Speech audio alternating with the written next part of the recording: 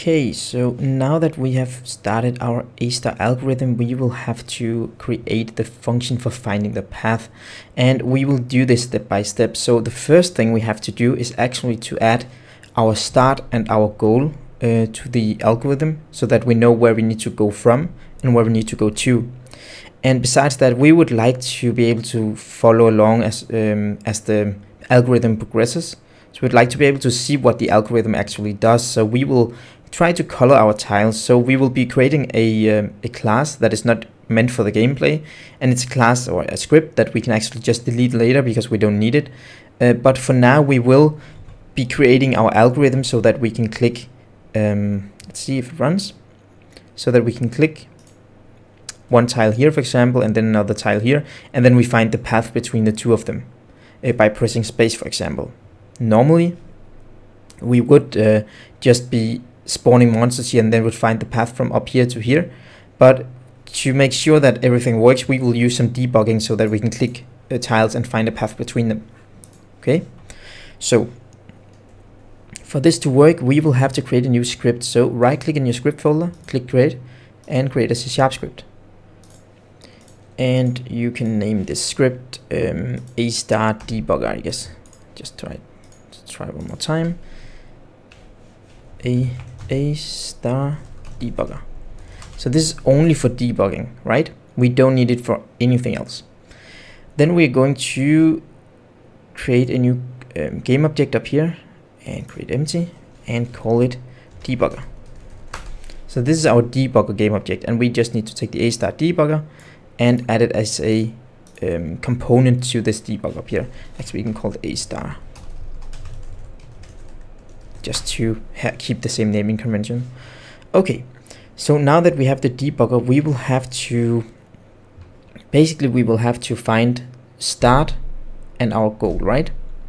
So we can open up the A-star debugger, and in here we can make a new function called private void click tile.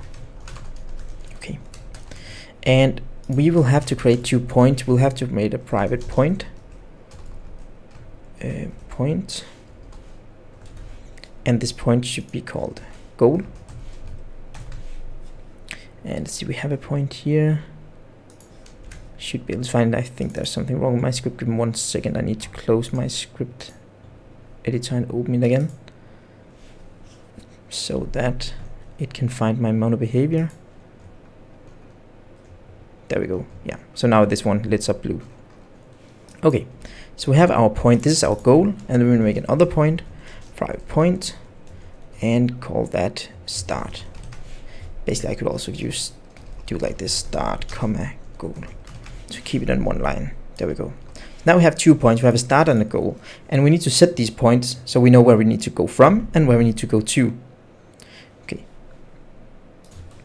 So to do this, we will have to do a raycast from our mouse, because we don't want the tiles. We don't want to add code to the tiles to handle this debugging. We only want to add some code in this debugger so that the rest of the game is independent of this, or this is debugging is independent, so we can delete it without messing up our game in the end. So we can make a if input dot get button get mouse button down. So if we fire mouse button 1, if we click mouse button 1, the first mouse button here on your mouse, well, then we would like to do a raycast, and a raycast is an invisible ray from any point in the game, out in the game world, and we can check if that ray hits something in the game. And right now we want to make an invisible ray from our mouse position in the game towards the screen, so towards our tiles. So when we hit a tile, we can select that tile as our starting position. So we make a raycast 2D, because it's a 2D game we have, called hit, and it's equal to physics 2D. It's very important to use physics 2D instead of 3D, or not just normal physics. Raycast.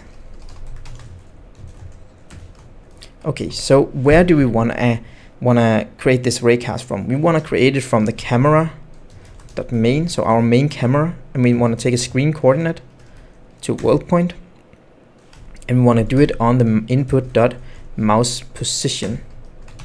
And direction, that's just vector 2.0, just forward in our world. There we go. So this line of code creates a raycast from the mouse position, which is like here where the mouse is, right? In forward towards the tiles. And then we save whatever it happened in this hit. Okay.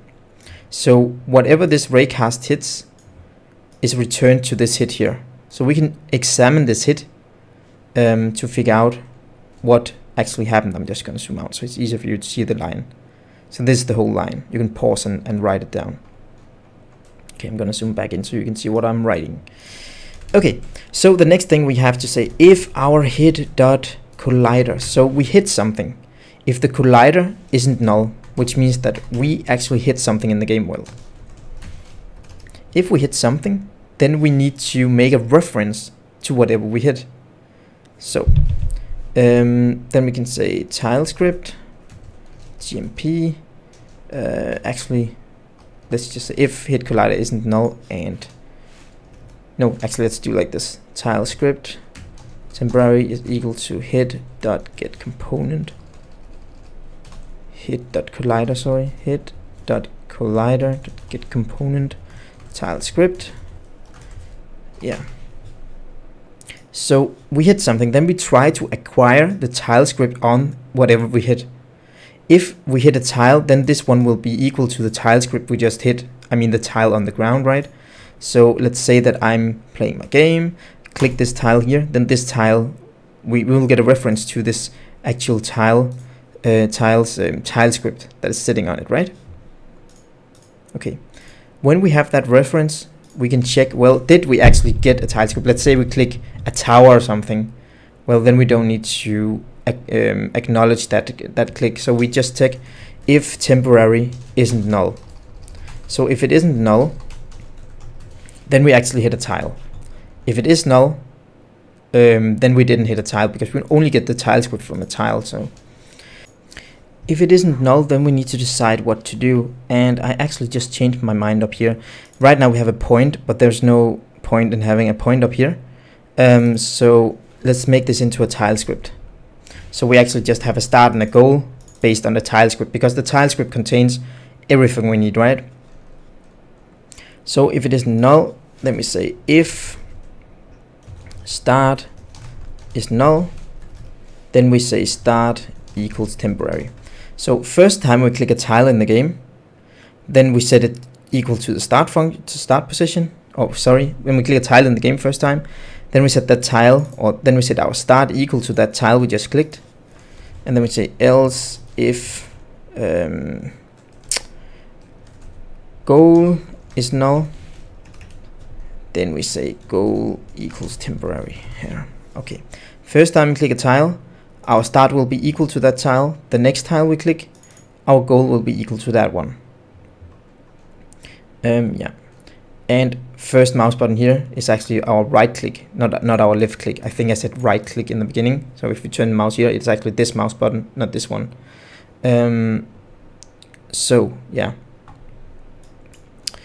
So we are going to right click to set start and goal in our game, because we want to use first mouse click maybe to actually set our towers, right? Yeah. Okay, so now we can set start and goal. Let's try to make this actually, let's try to serialize this so you can see it. Serialize field, save, then you can see what happens here if we stop our game. So remember to save your script and serialize it. We don't need to serialize it, just to show you that it actually works. And what else? We need to call the function. Right now click tile is never executed, this if statement is never executed, so we need to go to update and right click tile. There we go, and save. Okay, so let's play the game. In your hierarchy you can find your A start debugger. On the A start debugger there's something called start and goal. So let's see what happens if I click a tile. Then nothing happens. Oh, sorry, I need to right click. Then sand is our start and I click here. Then our grass is now our goal. So now I can take two tiles and set them as start and goal by clicking them. So now we know where we need to start our algorithm and where we need to end our algorithm search, right? Okay. With that in place, we can actually add some visual stuff to this. So to do that, we can actually just change the sprite renderer's color the sprite's color on tiles actually, so we can make start green and then gold red or something, right? So let's see, we have our start here, so we can actually say that our start dot sprite renderer. Okay, so our start is a tile script and we would like to access the sprite renderer on the tile script. So we can actually go to the tile script and see we have a sprite renderer here which is private, but I would like to access it from other scripts, so we can just make it into a property. Let's just write prop sprite renderer and then write sprite renderer with capital S, like so. Okay, and then we try to delete the other one. Then there should be some complaints here, some errors. It's 4 errors where it asks about see a sprite renderer. Just change them to capital S, the places where it complains about sprite renderer with non-capital. And then we can go back to our A-star debugger, write start dot sprite renderer sorry, dot color equals, and what color should we have? I can say new color 32, and the RGB is 255, 132, 0, 255. So this is the color for red or something, or green, can't remember actually. And then we can go down here underneath, take gold sprite renderer color, new color, and set it to 255, 0, 0, 255. There we go. So let's try to save this and jump into Unity, and let's see what happens when we click something. Let's right click this one, turns red, and then right click this one, also turns red. So what is wrong here? Let's see why it actually changes back. Okay, I know why it's changed back, of course. It's because when we click on something and we move the mouse out, then it changes the color back to white, because we have this thing where we can place our tiles, right? And when we move the tower away from a tile, it reverses the color back to the original one, right? So we need to do something about that so that we can click somewhere and then set the color on somewhere else. So to fix this, I think we can simply go to child script and make a property. This is just going to be a temporary property. Make a property called as a bool and call it debugging, or just call it debug. Might call it debugging so that it doesn't interfere with anything else. So somewhere we have on mouse over and is empty and everything right here. So we need to say and here, and then say debugging, so that if we are not debugging, then we can change the color of the tiles by mousing over them. So let's just take this one, copy it, and paste it down here as well. So now it's not, now it shouldn't change color on the tile when we're debugging. And we can also go to tower button, not tower button, A-star debugger, and then we need to say goal.debugging equals true, and goal.start.debugging equals true. So when we color a tile somehow, we set it to debugging to true, so that the tile script will not change the color on it. Yeah, there we go. Let's try one more time. See if it works. Right click, red, still change color. Somewhere else we're changing our color, sorry about that. Let's see. There on mouse exit here, down here. Okay, so let's just take this if statement here, or this debugging. So if we're not debugging, then we change it back to white, not black to white. There we go. So let's try to jump back into Unity and test this. Just right click on tile and then right click on another tile. So now you can see the colors stay there.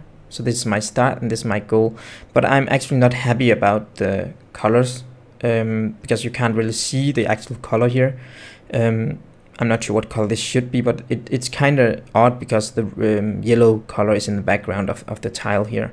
So I think I want to create a sprite. You can download the sprite from the description below the video, but I'm going to create a white sprite and then change the sprite on the actual tile so that the color is more easier to see. So let's try to do that. So from off screen, I am going to drag in a sprite, which is just a blank square. So this is just a tile that is blank. It's just into my sprites folder here and into the tiles folder. Here I have a blank sprite. So I'm going to go to my A* debugger and I'm gonna go to open the script here, and I'm going to go to the top, remove the serialized field because we don't need to serialize these, and then I'm going to make a private sprite. And I'm going to call it blank tile, and I'm going to serialize that one instead. There we go. And then I'll go back to Unity and wait for this one to update, take the blank sprite and pull it up here. So my A* debugger has a reference to the blank tile. And then I'll go back here and say start.sprite render.sprite equals blank tile, and down here I'm going to say goal.sprite render.sprite equals blank tile. There we go. So now we have a blank tile on the start and a blank tile on the goal. Let's try to see how it looks now. It looks better when we right click. Let's do this.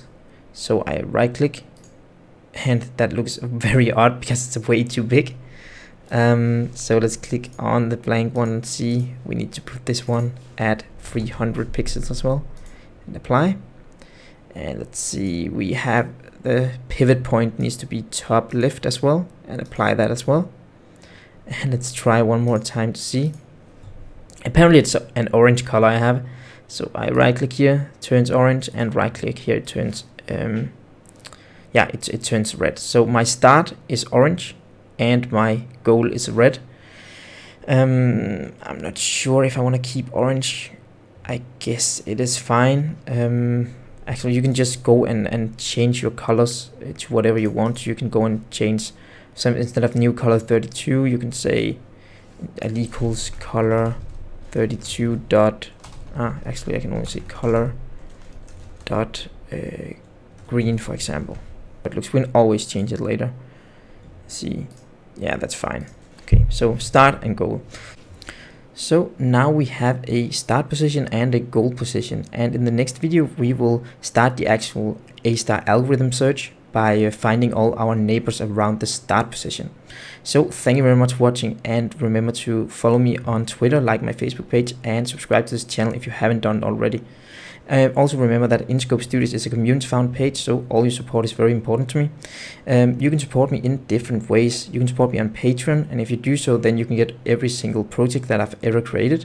Or you can also go to the bottom link on the screen right here to get one of my projects as a standalone product.